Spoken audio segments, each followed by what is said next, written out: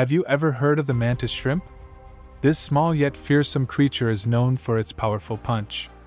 But what makes this punch so incredible?